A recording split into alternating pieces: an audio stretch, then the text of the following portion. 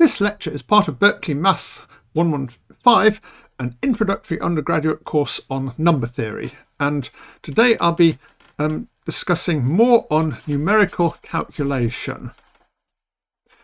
So the first problem I'm going to look at is the following problem. How do we solve x squared is congruent to -1 modulo p? Here p is a prime, and we saw earlier that a prime has a square root of -1 if and only if p is congruent to 1 modulo 4, or I guess p equals 2, which is kind of trivial, so we will ignore that.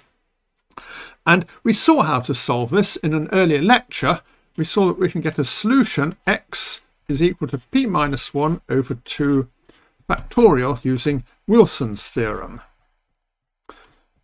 So we have the rather curious identity that if you write I for the square root of -1, then we find I is equal to p minus 1 over 2 factorial, which looks a bit weird, but whatever.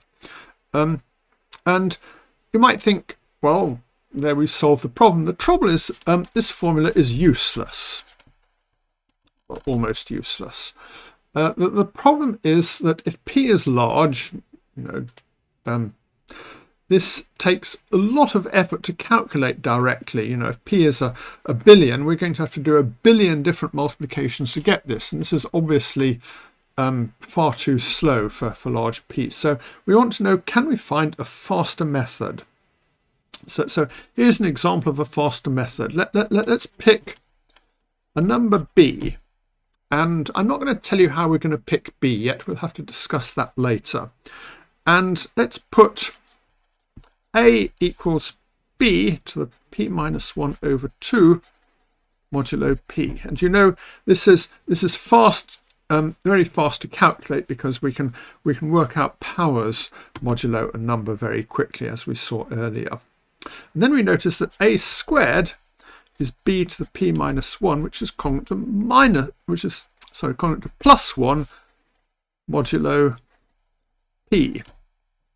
So a is congruent to plus or minus 1 modulo p. That's because the number 1 only has 2 square roots modulo p, because there are no zero divisors. You remember that modulo some other numbers, the number 1 can have a rather disturbingly large number of square roots, but that problem doesn't arise if p is prime. So if a is equal to -1 mod p, then we're done, because we can now look at b to the p minus 1 over 4 squared is now a, which is equal to -1. So we now have a solution. B to the p minus 1 over 4 has square -1.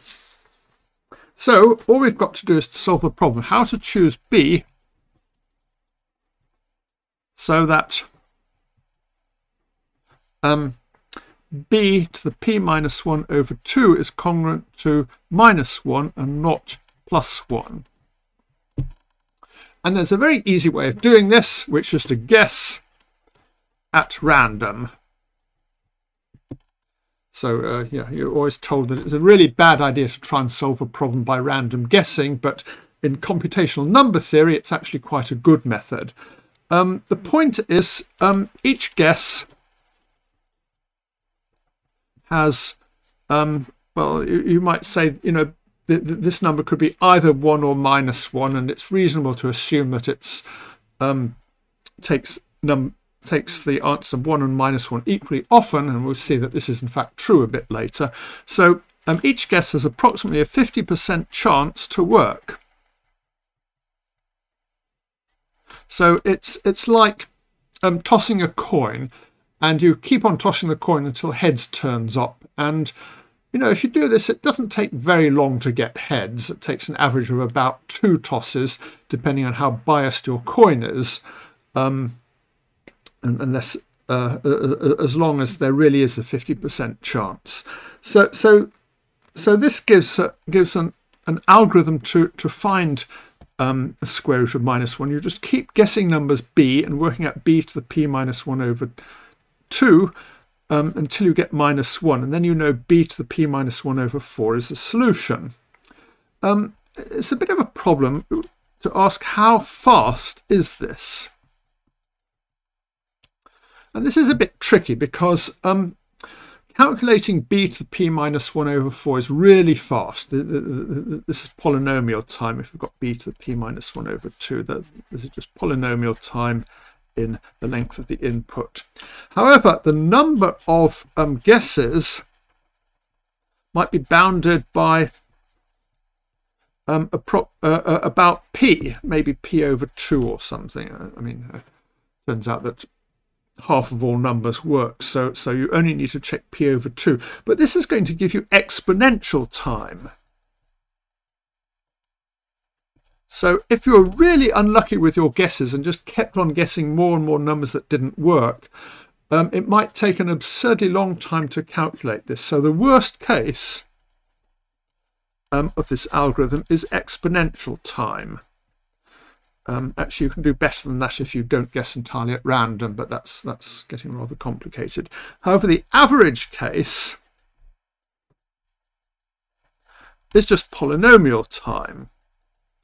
In fact, as I said, the average number of guesses you need to make if you choose these numbers b at random is about 2.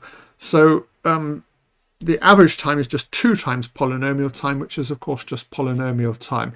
So this sort of problem is quite common in computational number theory. There are actually quite a few probabilistic algorithms which in practice are very fast, but it's kind of difficult to actually prove they're fast because of this probabilistic aspect to them. So let's just see an example of this. Let's solve x squared is congruent to minus 1 modulo 41. So we know 41 is equal to 4 times 10 plus 1. So we pick b and form b to the 10, where 10 is p minus 1 over 4. And if it is plus or minus 1, we have sort of failed, because all we've done is we've found one of the square roots of 1. If not, it is a square root of minus 1. So we now just start this. What would b shall we start with? Let's just pick b equals 2. We might as well pick the smallest non-trivial one. Obviously b equals 1 is a bit of a waste of time. That's not going to work. So we work out 2 to the 10 modulo 41. Well, 2 to the 10 is congruent to minus 1 mod 41. So we have failed. We have not managed to, this is not a square root of minus 1. Well, we don't give up. Let's try b equals 3. So 3 to the 10 modulo 41 is congruent to 9. So 9 is a square root of minus 1 mod 41. And in fact, you can find 9 squared is 81, which is congruent to minus 1 mod 41. So it just took 2 guesses. By the way, that's what a computer would do. If you were a human, not a computer, you might notice that this step here we could have actually stopped if we wanted, because this number 10 happens to be even, and we found 2 to the 10 is minus 1. This means 2 to the 5 squared is congruent to minus 1. So in fact 2 to the 5, which is 32, would give us a square root of minus 1. So if we were really paying attention during this calculation, we could have actually shortened it a bit there.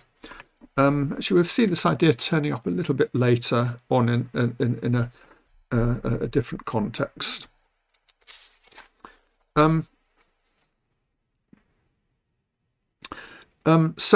Another important algorithm is Euclid's algorithm. I'm not going to discuss this because I discussed it in an earlier lecture. So the problem of solving linear equations and finding greatest common divisors has a really fast solution. As I mentioned earlier, there is actually a slightly faster version of Euclid's algorithm that doesn't involve long division, but only division by 2. So it's a sort of Russian peasant form of Euclid algorithm. Instead of doing long division, you just keep dividing by 2. But anyway, what I'm going to do now is some algorithms to test if x is prime. So how can we do this? Well, the first thing is to test all factors less than the square root of x. And the trouble is, this is okay for x up to a few hundred by hand or x up to a few trillion by computer, but it's really pretty slow in general because it takes about root of x steps. And each step we should probably multiply by log x or something because it takes some time to do this. And this is actually exponential time. You remember exponential time means exponential in the number of digits needed to write x, not in the number x itself. So exponential time algorithms are sort of okay for small input, but not for big input. So what I want to do is to give some examples of faster algorithms, and the simplest one is let's try and write x as a difference of squares. So we're going to write x is equal to a squared minus b squared. And if we can do that, then we've factored x, because we can just write this as a minus b times a plus b. And this method was actually used by Fermat to factorize a few numbers. And let's see an example of it. Well, you might say, how are you going to write x as a difference of two squares? Well, you can sometimes do this quite quickly. So let's try x equals 7313. And what we do is we pick a square slightly larger than x. So let's have a look. If you try 85 squared is 7225. Well, that's a bit small. So we try 86 squared is 7396. Well, that's a little bit bigger. But 7396 minus 7313 is 83. And this is not a square. So that's no good. And then we go to 87 squared. And 87 squared is 7569. And now the difference is 7569 minus 7313 is equal to 256. Now this is now 16 squared. So now we've factorized x. X is equal to 87 plus 16 times 87 minus 16. Which is 103 times 71. Well, that sort of works, but you may be a bit suspicious of this algorithm. You know, it seems to be that we had to be a little bit lucky that this was a square. And you may wonder if I sort of faked this example by choosing something that works easily. And the answer is yes, I did fake it a bit. And the trouble with this method is it sometimes works really well, but it sometimes doesn't. It works best if x is equal to a is equal to two numbers a times b, with a and b very close. Because if these are very close, then x is equal to a plus b over 2 squared minus a minus b over 2 squared. And if a and b are very close, this will be very small. So this number won't be much bigger than x, and we will hit it fairly quickly by looking at the first few squares. So this sometimes works very quickly, but sometimes doesn't. You may think it works quite well with the first method, where we just test all primes up to the square root of x, because you might say, well, if x is a small prime factor, then we're going to find it with test 1. And if both prime factors of x are very big, near the square root of x, then we will find it using method 2. Unfortunately, for most numbers, they don't have more than more than one or two very small prime factors, and the other prime factors tend to be rather different from each other. So a typical very large number with hundreds of digits will have, one would guess it's going to have one very small prime factor, maybe 2, 3 or 5, and then it will have something with 2 or 3 digits, and then it might have something with 5 digits, and then the next factor might have 10 or 15 digits, and so on. So the number of digits in each prime tends to increase quite rapidly, and this method simply doesn't work very well for most numbers because their prime factors are increasing too rapidly. There's one way you can speed this up quite a lot. It turns out there are several congruence conditions that these numbers have to satisfy, as we will see when we discuss quadratic reciprocity later on. So you can in fact speed up this method by a factor of many thousands by using various congruence conditions. And this gives some factorization methods called sieving methods, which used to be used quite a bit in the days before digital computers, and people would actually build mechanical sieving devices to factorize numbers.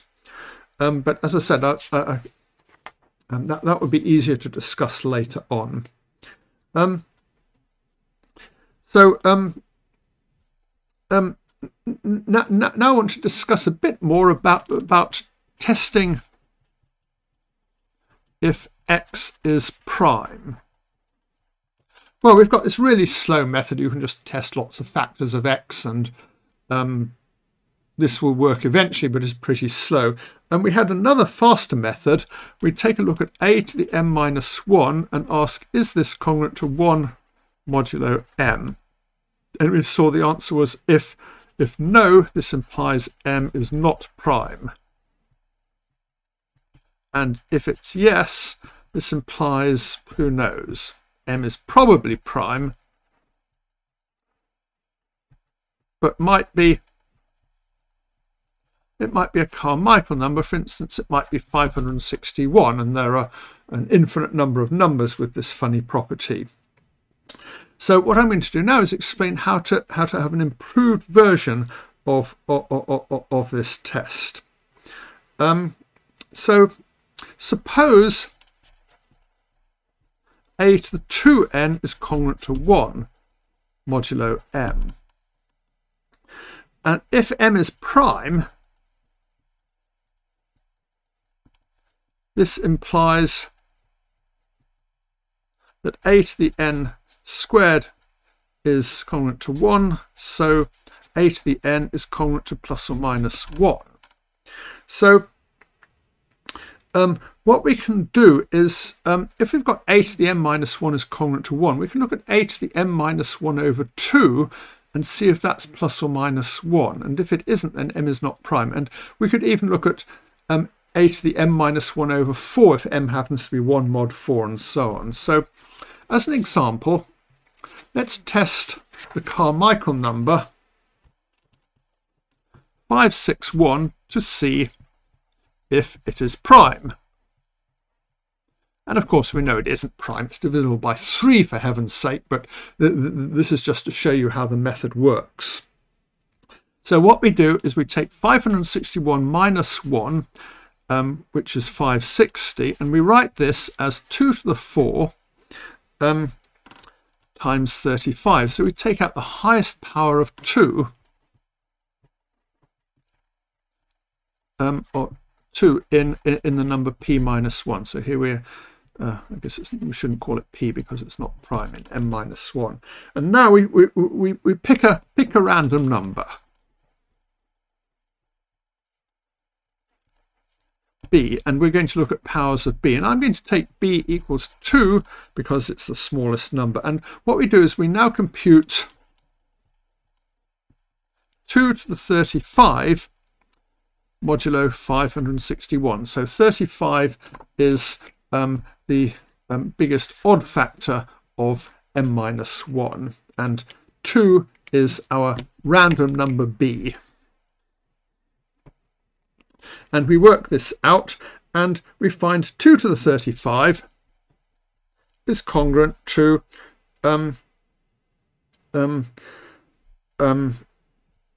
well, let's just compute it using the Russian peasant exponentiation method. We compute 2 to the 1, 2 to the 2, 2 to the 4, and so on, and we find these are congruent to 2, 4, 16, 256, 460, and 103 modulo 561. And now you remember we write 35 in binary as 35 is equal to 2 to the 5 plus 2 2 plus 1, so 2 to the 35 is congruent to 103 times 4 times 2, which is congruent to 263 modulo 561. And you think, well, what does that tell you? Well, it doesn't tell us anything very much yet. What we now do is we keep squaring this. So we now take 2 to the 35 squared, which is 2 to the 70. Now we just square this. So this is equal to 263 squared, which is congruent to 166. Well, that's still no good. It doesn't tell us anything. So we now work out 2 to the 70 squared, which is congruent to 2 to the 140, which is 166 squared, which, if I've calculated it right, is congruent to 67 mod 561. Okay, well, we just keep going. We write 2 to the 140 squared is now 67 squared, which is actually congruent to 1. So this is 2 to the 280. So 2 to the 560 would be 2 to the 280 squared, which is 1 squared, which is congruent to 1. So, you know, since it was a Carmichael number, we already knew that 2 to the 560 was congruent to 1, but we don't actually need this. And now let's look at our calculation. The key point is this bit here. We have found square root of 1 that isn't minus 1. So 67 is square root of 1, not equal to plus 1 or minus 1. Well, this shows that 561 is not a prime, because if a squared is congruent to 1 modulo p for p a prime, then a it must be congruent to plus or minus 1.